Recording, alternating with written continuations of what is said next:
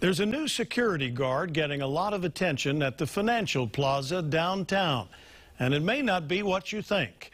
It's actually a robot. We first heard about it through a report on our website and sent Jen Boniza to check it out. It's like something out of a sci-fi movie, only it's not. It's real. And he's currently on patrol here at the Financial Plaza.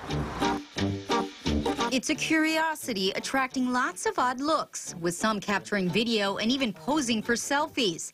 Many aren't quite sure what to make of it. So it's a little funny looking. I'm thinking it will look like the Daleks character from Doctor Who, but this one is a cuter version. It reminded me of the Wall-E movie on Disney. It's kind of crazy, futuristic. It doesn't bother me, I don't bother it. It's called the Nightscope K5, part of Bank of Hawaii's security team for about a month. We think it's pretty cool. I think it really it fits Bank of Hawaii. We're a leader in banking technology and innovation, so it's only natural that we would be leading also in the cutting edge of other critical areas of our business, like security. The K5 is weatherproof, has a 360-degree view, records HD video, and is monitored constantly. And it has sensors to prevent it from running into things.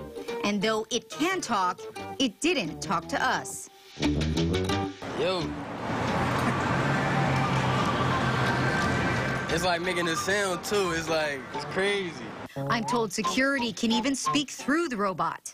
If need be, you could also press a button and a guard can engage through that telephone system. But at 5 foot 2 inches tall and 390 pounds, it's not very intimidating. It's kind of crazy because it says security, so it's just, I don't know what it's really protecting. The intent of the robot is really to provide a technology tool to enhance our physical security posture for the bank and essentially make things safer around here.